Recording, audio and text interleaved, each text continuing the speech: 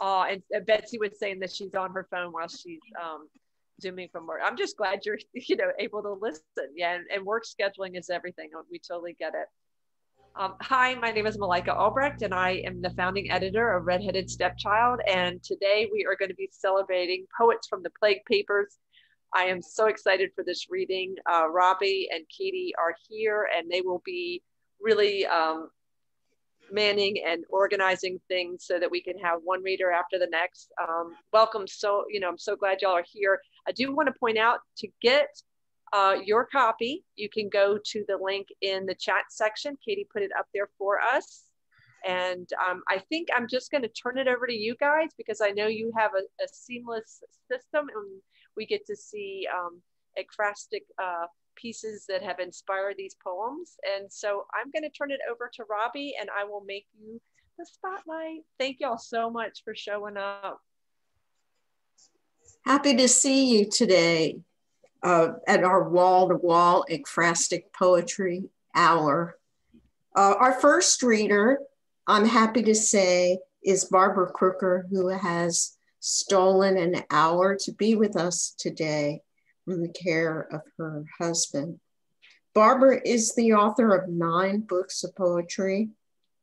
Some Glad Morning Pit Poetry Series is her latest.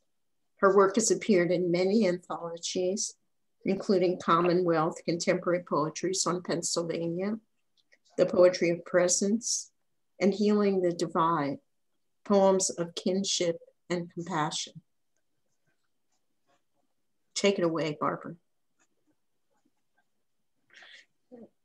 Can somebody spotlight her? Because I don't know how. Thank you. Barbara, you're on mute. Okay, got it. Thank you. Thank you for having me. Thank you for doing this. I'm wearing a Van Gogh t-shirt too. I just thought I'd point that out. My first piece in the collection is The Very Rich Hours of the Duc de Berry. And this is a monthly, each month has a different picture. In January, the Duke and his entourage eat from gold plates under a red silk canopy. Even his words, approche, are written in gold leaf. In the background, a white chateau, many towers and turrets, blue slate roof rises. In February, the rest of us warm our shins by a paltry fire as snow blankets the sheep pen, dovecote, and beehives of straw. In the corner, pigeons bicker over stray seeds. It's March. The peasants tend sheep, prune vines, break sod with an iron plow, the usual in every kingdom. The rich have health care, the poor do not. April comes, the aristos frolic on the lawn, which is the pale green of newly minted cash. Their clothing, satin and patterned velvet, drapes elegantly on the grass. The peasants swim bare-assed in the river. Now 'tis the merry month of May, and the nobles ride their milk-white steeds to gather flowers, grasses, leafy boughs to decorate the court. The peasants do not. Why bring your work home with you? We all make hay in June with scythes and pitchforks, reaping what we've sowed, but not keeping the coin. Then the corn is cut and the sheep are sheared in hot July. In August, a hunting party rides off with falcons on their wrists, while the peasants bring in the sheaves. Hallelujah. September finds us bent double picking grapes, loading them in panniers on mules or vats in the ox cart. My lady strolls in scarlet silks up the ramparts, while Gustav, in the foreground, has no underwear. A harvest moon rises. In October, scholars stroll in front of the Louvre. A peasant on an old nag tends the field, his harrow weighted down by a large rock. Another man broadcasts seed. The magpies and rooks rejoice. November means time to feed the pigs, knock down acorns to fatten them up. Later, they're butchered, cooked, and salted, conserved in ash. Hams hung in the rafters, drying. The blue stream in front of the chateau runs between the mountains like a dream of peace. And then December, when we hunt the boar with spears, swords, and a pack of dogs, blood all around.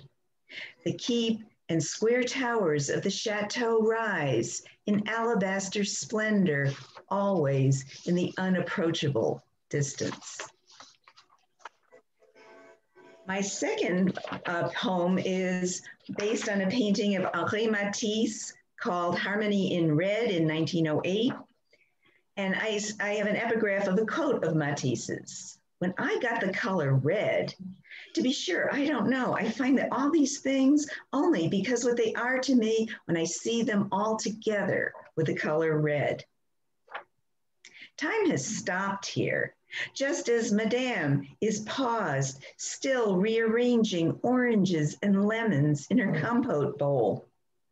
Only a faint pencil line demarks the border between table and wall, everything the same fabric, red of aged bricks, scrolled with blue arabesques and vases of flowers and fruits.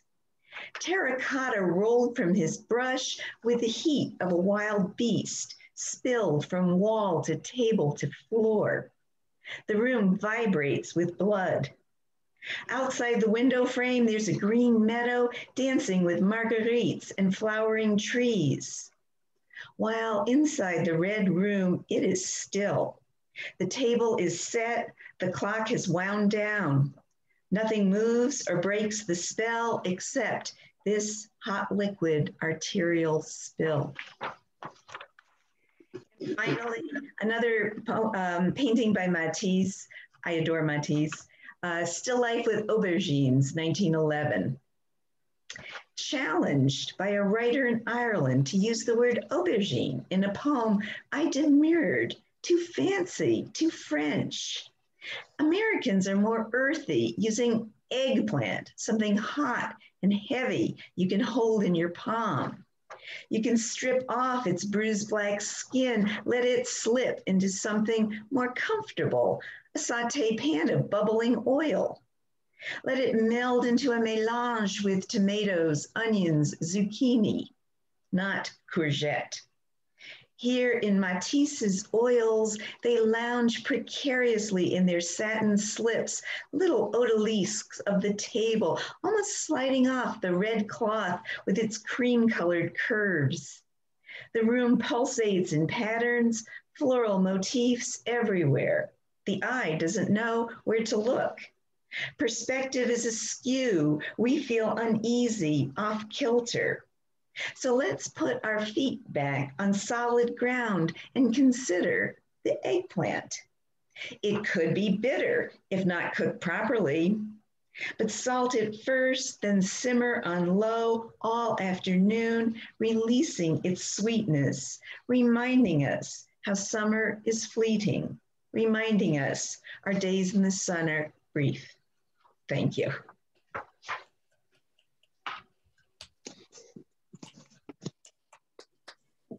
Our next reader is Jean Julian of South Portland, Maine.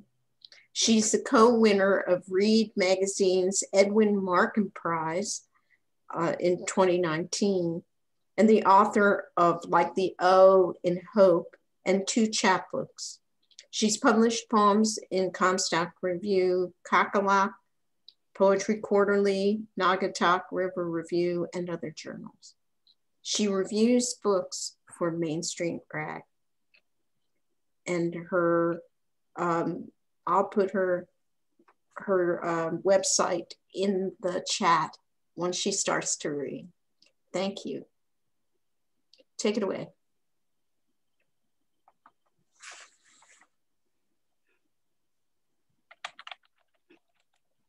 Thanks, Robbie. Icelandic Picnic on the painting Icelandic Picnic by Louisa Matthiasdóttir. Once I thought I'd go to Iceland. Why, they would ask, those who would only picnic in conditions placid, perfect. Grass, croissants, bare-ass lasses. Because of the insteads, I answer. Vast vistas instead of trees, sky green instead of black, summers cool instead of sweltering, lava instead of sand. It's the instead that grabs us in Mathias' daughter's painting, a play on Manet's shady déjeuner with its dudes and nude cocooned in such lush forest.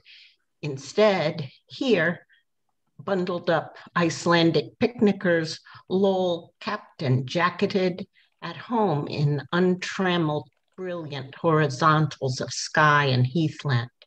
Look, these picnickers have no provisions other than color. At one with free-form landscape, they gaze outside the frame, wondering what our dull, galleried world could possibly offer. I staten instead.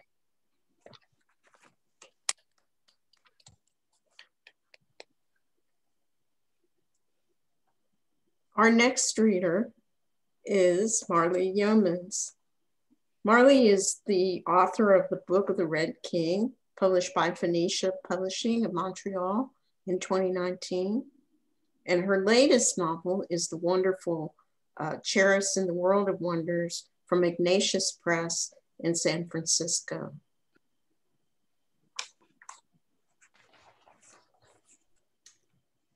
I'll read my poem in the play papers first, and then I'll read another one that I thought was a little bit kindred.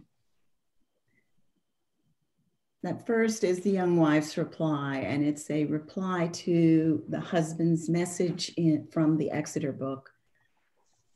Exeter book is circa 970.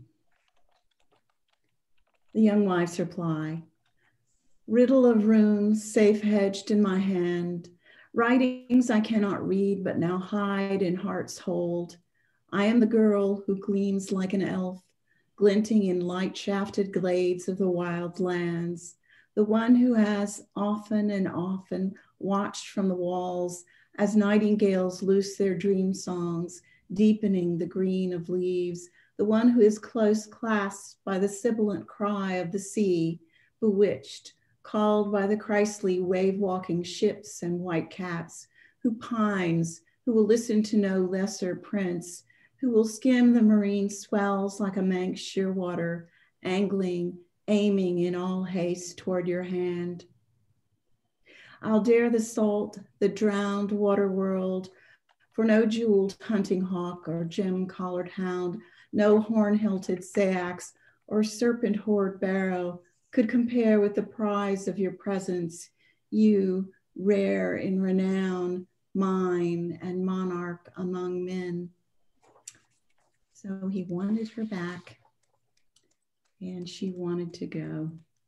The next poem, I decided to do something medieval-ish. And at one time, a few years ago, I wrote 7 poems having to do with the Annunciation for Phoenicia Publishing, and they published this pretty little book, Annunciation, 16 Contemporary Poets Consider Mary, still in print. And this is one she didn't take for Annunciation. The editor, Beth Adams, took a number, but not this one. And so I thought, since it was neglected, I would read it. And it is about the medieval prayer nut, those weird little things that people would wear on their sashes, which were full of little scenes from the life of Christ. And this one's a blank verse poem, though it breaks off rather suddenly.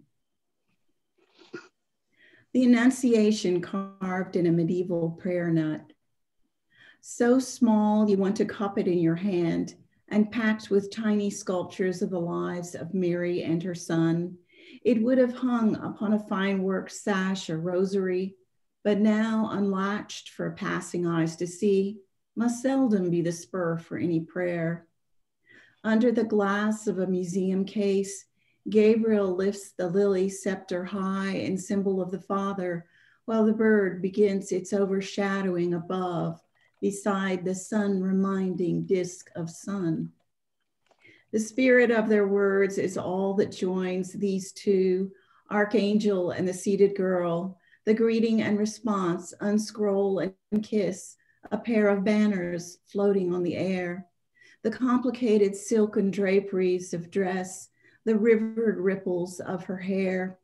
How often did a Flemish eye long dust get lost in the sweet evidence of world, the Virgin with medieval bed and book that formed an inner lid to hide this scene, her boy, all formal education done, career long chosen and his rise secure, the whole world crammed into his boxwood sphere, his brow encircled by a braided crown, stumbles.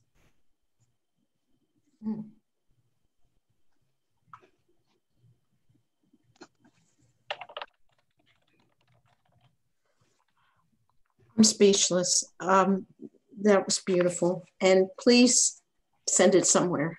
It shouldn't languish. I think it may have been somewhere, but I don't remember where. Oh, I keep a list. Otherwise, I'd never remember. Our next to last reader is Katie Porter, who is my right hand. Katie Porter has an MFA from Antioch Press in Los Angeles, and she has been writing and publishing for 3 decades, including 3 books and 5 chapbooks. Most recently, The Body at a Loss from Cavan Carey Press, 2019, and Slow Unraveling of Living Ghosts from Inlandia Books, 2020. A limited edition collaborative chapbook with Johnny Bender and illustrated by Steve Lou Lossing. Her poem, Miscarriage, is a past winner of the annual Poetry Prize from So to Speak, a feminist journal of language and art. Her poem, Administering My Dog's Cancer Therapy, I Think About My Sons, won the Gravity and Light Poetry Competition and appears in White Ink, Poems on Mothers and Motherhood from Demeter Press. Twice nominated for the Pushcart Prize, her poems and essays have appeared in Verse Daily, Contrary, West Trestle, So to Speak, The Nervous Breakdown, Salon, The Manifestation, Lady Liberty Lit, Shark, Reef, Zocalo Public Square, and elsewhere. She lives in inland Southern California with her family, where she runs Pomelian, a journal of poetry, and directs Inlandia Institute, a literary nonprofit. Learn more about her at home. Katie Porter, poet. Okay, I'm not quite sure about that, but I'll put it in exactly as it is. Go ahead, Katie. Hey, Robbie. It's katieporter.com. It's really simple, just my name. Okay. And that just reminds me, I should have sent you a much shorter bio. So thank you all. And thank you to Robbie for bringing Pomelian, this really special anthology. It has been, it was a lifesaver at a time of the pandemic when we were all just thinking, what can we do? We'll go visit museums virtually. So here, I'm going to read one poem that was written for Rattle's Ekphrastic Challenge after an image that they'd shared that obviously didn't win, but I still like the poem. And then I'll read you my poem from the anthology, The Plague Papers. Bear with me.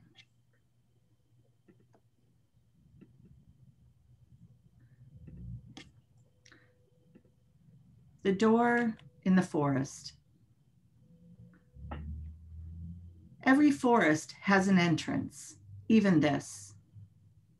And I walked through that door once. May you also witness this chance success. The way the mind flattens the landscape until it can be unrolled like a feather bed. Child of the matted pine, wake up. Lichen child, feather child, ghost child, mine. The threshold is an illusion. Watch your step. The ever after jaws like a dream, swallows you, and like a remedy, dissolves you. Resolve to keep on walking.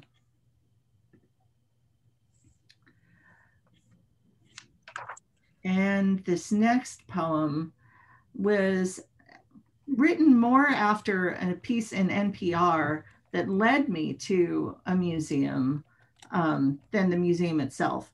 But the museum at the, I can't remember the name of the museum now, but it's in Missouri. And I can send you, the link is in the journal. But penguins from the local zoo were allowed to visit this museum. So you might notice I have a painting behind me, but I also have a penguin. So I'll share the image. But Robbie, I'm wearing my penguin today in your honor. So here is the image, and this is called Field Day. Missouri, in the epigraph, Missouri penguins enjoy morning of fine art at local museum, NPR. It's no surprise the penguins prefer Caravaggio to Monet. His brooding, moody chiaroscuro, tenebroso, more evocative, more relatable, coming as they do from such stark circumstances. No surprise they resent Impressionism's comparative optimism. It took a pandemic to earn them their break, and yet they go gallery to gallery in their dapper dress, observing without comment, while we watch them from our screens as they think, who's the lucky duck now? So, thank you. And then it is my pleasure to introduce our last reader of the afternoon, the evening. That would be our editor, the esteemed editor of the Plague Papers, Robbie Nestor. She is the author of 4 books of poetry, the most recent being Narrow Bridge, available from Main Street Rag. And she has also edited 3 anthologies, all of them ekphrastic in their own way. The Plague Papers is the most recent of these, and it is available at the main Poemeleon website, which is poemeleon.me. And I'll put that in the chat momentarily. And you can also learn more about her and her work at Robbie's website, which is robbienestor.net, ROBBINESTER. And with that, I would like to hand it back to Robbie. And thank you, Malika, for hosting us today. This was a lot of fun. Yes, thank you, Katie, and thank you, Malika, for hosting us. This is fun, and I'm glad that we scheduled it. I'm going to start with one of my poems from the Plague Papers, which is The Demon Speaks. I decided we needed diversity, which means not all paintings and sculpture. We needed some other kinds of museum objects. So I found a little museum called the Horniman Museum, and a particular mask spoke to me that Katie will put up for you. Again, the poem is called The Demon Speaks, after a Sri Lankan sickness mask from the Horniman Museum. I am Coruscania. Anyone I touch falls lame.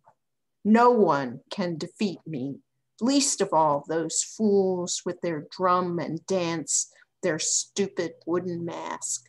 It's nothing like me, with its crooked grimace, eyes bulging like a frog's, ears like spoons. The shaman dips and dances, pretending to be me, his bulging belly bouncing, and the mask, it makes them laugh. He mocks me, and the other demons crow and point. Even the patient grins when he should moan and weep. I'd lost my face. Another claimed it, stealing my voice, my name.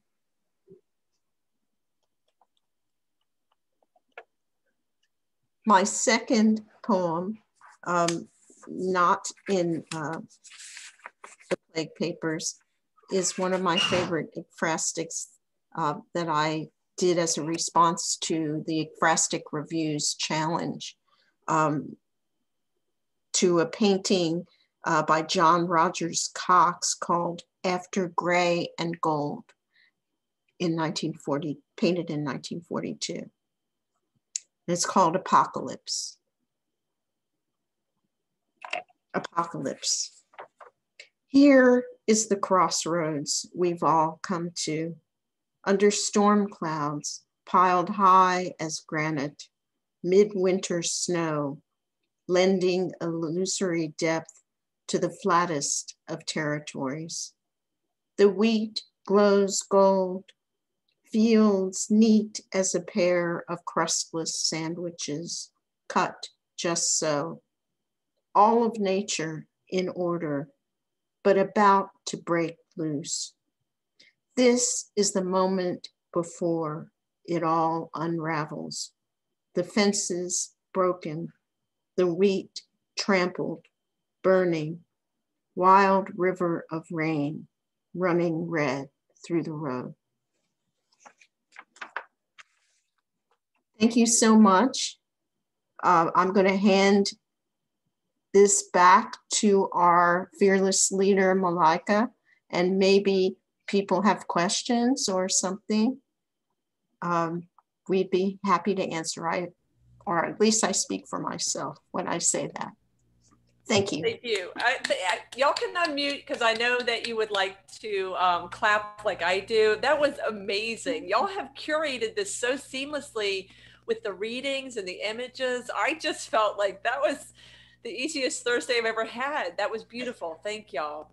Thank y'all. That was awesome. Right? Yeah, I want more of that.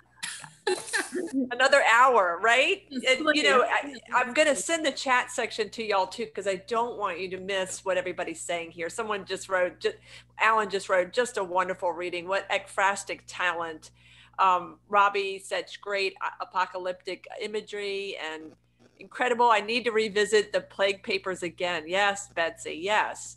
And so I was hoping that y'all would kind of talk about the process and how this arose. It sounded like Robbie came to you, Katie, with the idea. She did. Here, I'm going to, let's see, do that.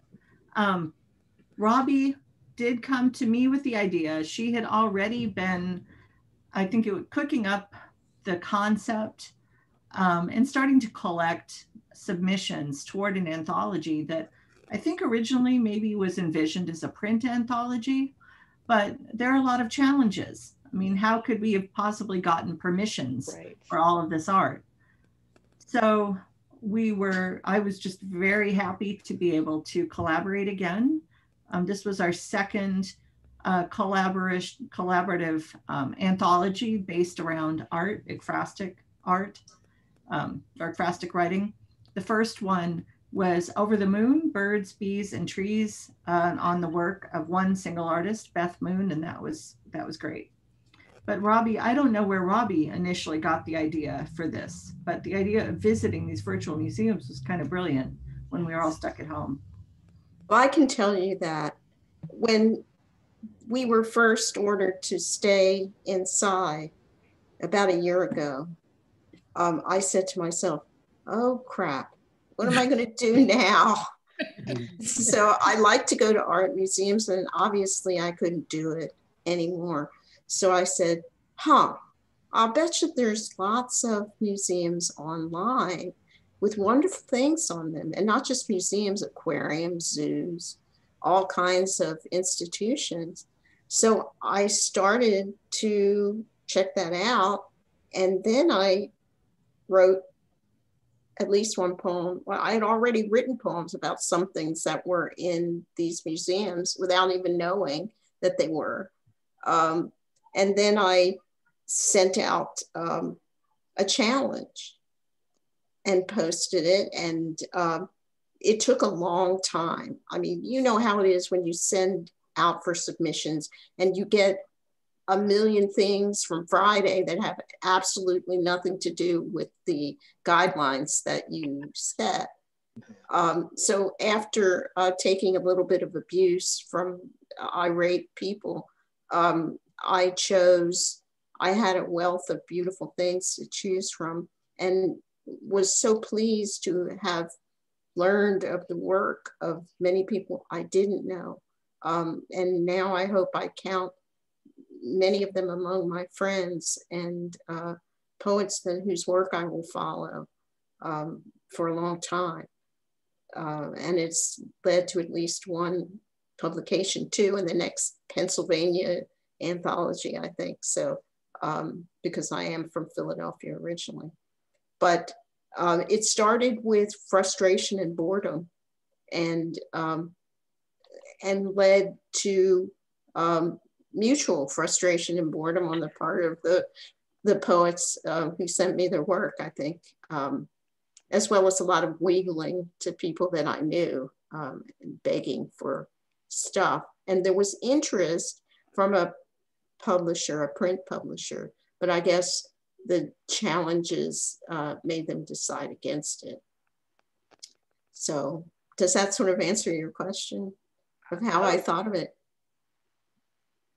Yes, that was fabulous. It was good to hear kind of how it morphed and how you came to the idea. And I love that the visiting the virtual museums. I mean, what a wonderful way to spend the time that we've had to, navigate such unprecedented times. And for so many of us, that what a great project to kind of see come together. I really enjoyed the fact, and Katie, especially the penguins, because seeing the penguins in the museum, when you brought that up, that was one of the highlights. I had that on repeat because it would just make me happy.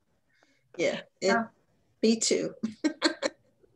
So, and I know like there's a lot of compliments for each poet. And is there a way that Katie and Robbie, you can send that along the chat section when I send it to you? Because I don't want Marley or Barbara or anybody to miss some of the compliments, because it's hard to multitask, read your poem. And I want to make sure everybody sees what people wrote there. Sure, you can. I don't know how to do that, but I just saved the chat, so we should be good. Thank you. That's perfect. That's perfect. Thank you so much. Feel free to jump in if you have questions. I've glanced through the chat section just to make sure I didn't miss any questions that I didn't see that I had. So if you want to talk to specific poets or talk more about the process. And so on the online, so it became a better thing instead of doing a print anthology to do it the way y'all did, because that does allow that freedom of having the images linked in or showing them. I wanted to hear a little bit more about how Robbie came to Katie. Well, I had done a collaborative ekphrastic manuscript that has never found a home.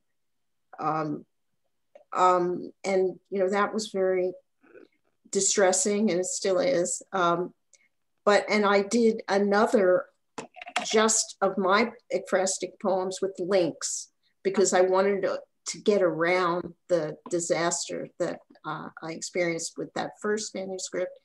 And then I said, well, why shouldn't I be able to do the same with an anthology? So I decided that I was going to treat it that way. And after I got the no from the publisher, I went back to Katie, who I had asked to begin with, and said, well, looks like I've got a book, and it's finished now. All it needs is to be put together and put out there. So she gamely snapped it up and created an amazing, when I first saw what she did, just making this virtual museum out of it, where you can just walk in and have all these people's work and the images and the museums themselves at your fingertips. I was just amazed. I was so delighted. I couldn't believe how lucky I was to have gotten this for the book. It's almost better than what you originally would have hoped for. Oh, yeah. You know, it's experiential, it's immersive. So that is just, I loved hearing that story. Thank y'all for that.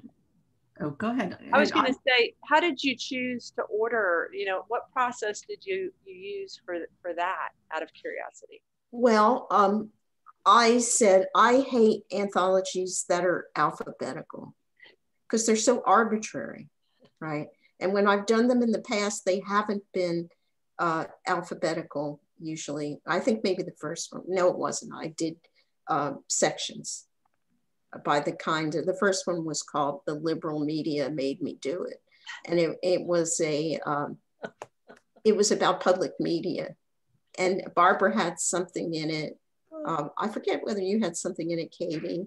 And did you have something in it, Marley? I forget. Yeah, you asked me for something. Yeah. So we had news. What was that? Such a long time ago. It seems like it. It wasn't all that long ago, I guess. But it's a lot of water under the proverbial bridge, I suppose. A lot of pages under the printer. And I didn't want to do sections, and I didn't want to do alphabetical. So I went walking with my husband one day, and I got this in the middle of walking down the avenue here. It just came to me. It has to be by museum, and I can make the museums alphabetical, right? So I suppose it's still kind of arbitrary, but I like the way it turned out anyway. It makes it easy to go visit the museum with that section of poems. So I think that makes sense. That's a good way to do it. Yeah, and I didn't think it had ever been done before. So, yeah. Fabulous. Well, it was just amazing to hear all the different voices, to see the what inspired, what that spark was, and then just to hear the gorgeous readings. I have to say, a lot of the readings that, you know, the poems that people chose and the way they read, it was very hypnotic. I really felt like going on a journey, that just luscious language. So fabulous job picking out who would read tonight. Well, I think that it was because Barbara hadn't had a chance to read at all. So we weren't going to skip her. We wanted to put her somewhere. And you picked Jean because of you teach her yoga class, which I'm happy to know you're a yoga person, because I'm a yoga person too. And my first book was a chapbook about a sequence of Iyengar poses. So yeah. That was 2012 now. That's a long time ago. And Marley encouraged me, found a publisher for me to send it to, and that's why it got published. So I'm grateful for that. And I'm still doing Iyengar yoga. But the other folks, except for me and Katie, were affiliated, or at least Marley was, and Jean, with you in North Carolina. So that's why, because it's really hard with a group like that to choose who's going to read. Yeah, it would be. It would be. Well, I feel like we really lucked out, but I'm kind of biased. It's really hard, yeah, to pick at the several readings that I've done. And I could do a million more, but I'm going to move on to the next thing, which is my chapbook of chef poems, if that ever gets picked up at Rattle and or wherever else, and my ekphrastic book. So when that happens, I'd like to come back and talk. Oh, please do. That'd be great. Yeah. No, I've said I'm going to keep doing this. People have been asking, and of course, I've enjoyed it so much that I'll keep doing it as long as I'm not working on Thursday nights. But I just want to say, thank y'all again so much. And Katie, thank you for taking over and making it look very professional. I love that. It's too bad I can't have you back every week. And so I wanted to thank all the readers. It was just so amazing. And Jean said, thanks for, all together into each other's orbit. And that's the thing I was noticing too, Robbie, when you were talking about Marley helping with that first chapbook and talking about your, ongoing friendship with Katie, is our community and how fortunate and blessed we are to have each other. Not always the same group, but just that connections and how much it does really matter, even more so now. And, like Barbara was saying, 5 months without seeing your partner, I just, I can't imagine. And how so many of us, I mean, Christy and I used to see each other weekly, and it has been a year now. So someday, but I'm grateful for this. Yes, Jean, jump in. I just have to mention that it's so interesting, Robbie, how we met each other in the late 70s at the University of Massachusetts Amherst, and then went our separate ways, and then just reconnected through another reading, and then through this wonderful project of hers. So it's just amazing to have that come full circle, sort of. So thanks, Robbie. Yeah, thanks, Jean. And I hope I'll get back someday to Western Massachusetts, and if I ever get to do book tours, which I have never done, one day maybe. Jean, that's a very cool backstory. I like that. Yeah, I know, it's amazing. And let me know anyone who has a book. Right now I don't know my way around the bookstore world here that much, but there's a great literary community here. So if you do have a book to introduce and want to set up a reading, I can try to work with you to make contacts in Portland. That's a great idea. And my contact with Marley goes even further back. I think I was 19 years old when Marley and I met at Hollins College. And I was a wild woman. What was that? I said Robbie was a wild woman. So were you. And I got married on that campus, and Marley was at my wedding too. I met my husband at the literary festival at Hollins, even though it's a women's college. And he was the most drunk that I've ever seen him then or since. This is definitely a good Q&A. Awesome. Well, thank you so very much. And we do have an open mic, and I would love to hear anybody who would like to share a poem. Just jump in. I'll read. Go for it, Christy. Okay. This is a new one. It's called I Watched Her Eat a Poem on Zoom. Jaws sucked sweet joy over the dam of teeth. Salt scattered waves across tongue, rolled to the back of a wanton throat. Each morsel was brought forward.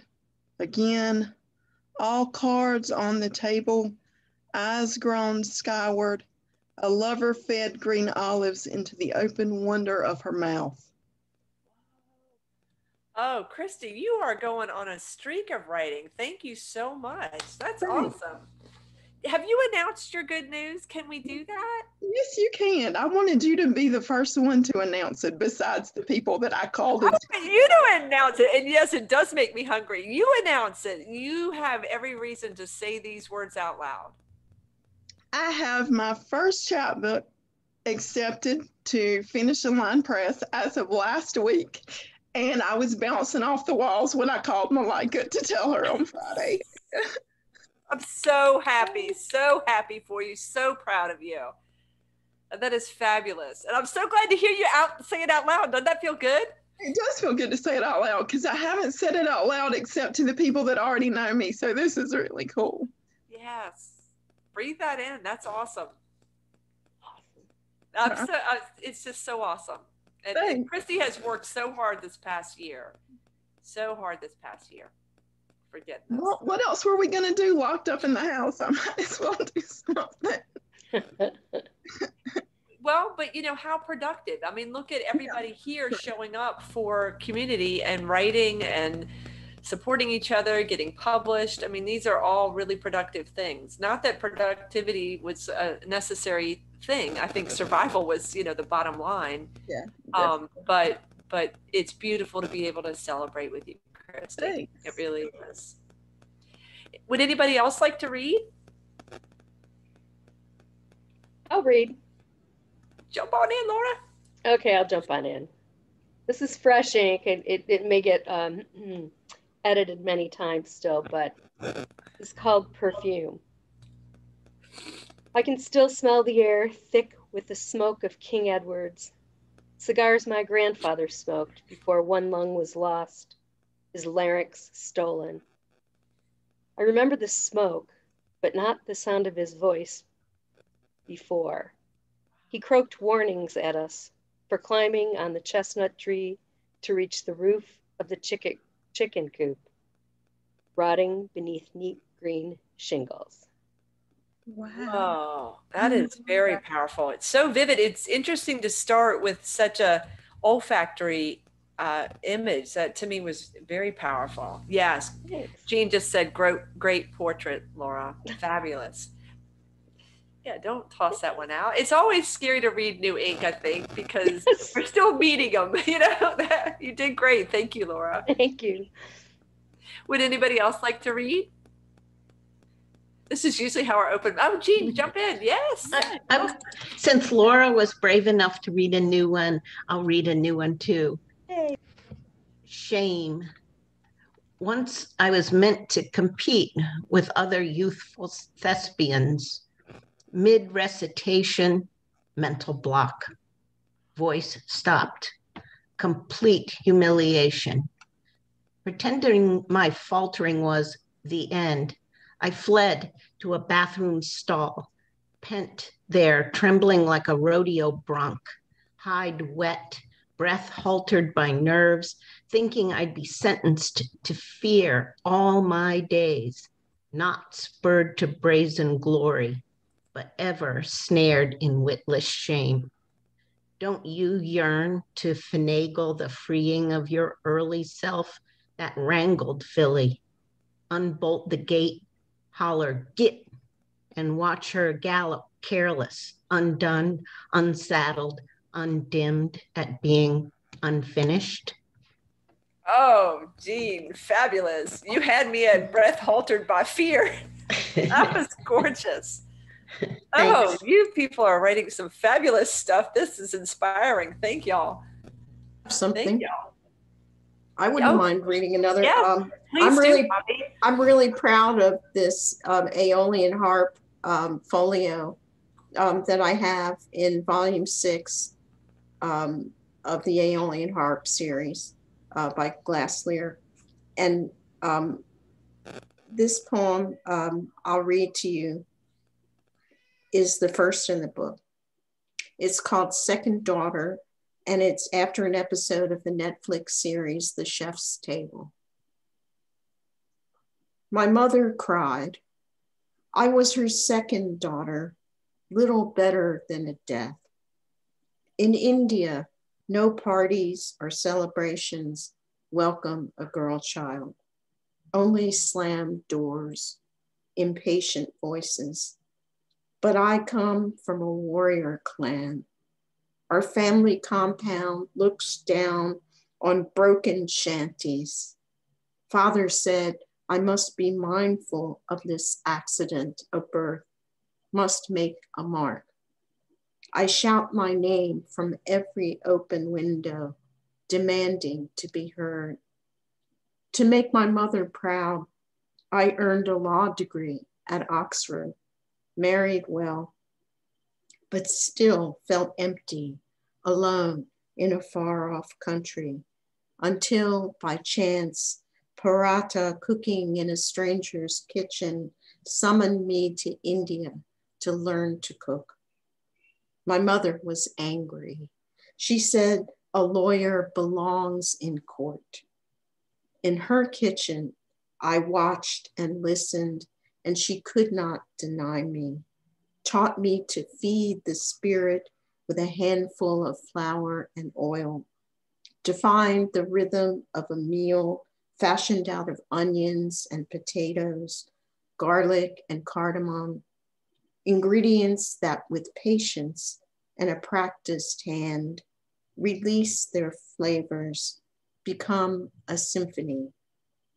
I hear the murmur of the sauce as it thickens, the rattle of the stock pot, savor the scent of spices roasting in the skillet with a bit of oil. It taught me faith, sealing the pot of rice with a braid of dough, trusting each grain would soften and swell like a pearl, yielding to the steam. At home in England, I spoke with everyone who looked familiar, taught them my mother's recipes. Soon enough, I welcomed guests as though they were God himself. Everyone knows my name. I owe this to my mother, to the women standing silent at the stove while I worked the front of the house, sharing the story of this food, this accident of birth. The guests begin as strangers, leave as friends.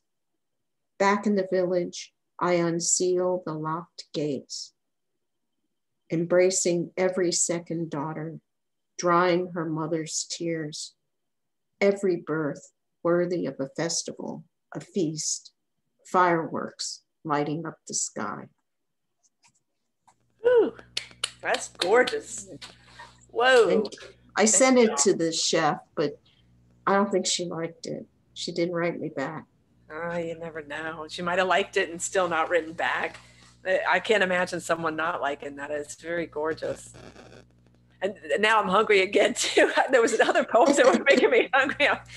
Go and watch the episodes if you have Netflix. Yeah. And I quoted her in quite a few places. Oh, it's gorgeous. And just the lifting up of the second daughters, it was very beautiful. Thank you for reading it. Thank you. I was just so blown away by her. Yeah. That's another thing that's gorgeous about life is all the things that inspire, from penguins in an art, gallery, or watching a cooking show, or the paintings and the art objects that inspired these poems. I love that dialogue amongst people. The people in the world. Yes. Yeah. Thank you so much for having us. It's been my pleasure. And we are at time. So if there's no one else that would like to read, I will tell y'all, thank y'all so very much. Be safe. And I will post this video. So anybody who missed it, because there's a lot going on, you can send a link to them. Thanks a lot. Thanks, Micah. My pleasure. Thank you. And Katie, good luck with your second one. She's got another one after this. Yeah, it's different. It's a lot different. See you guys next time. Perfect. Bye, guys. Bye. Bye, Barbara.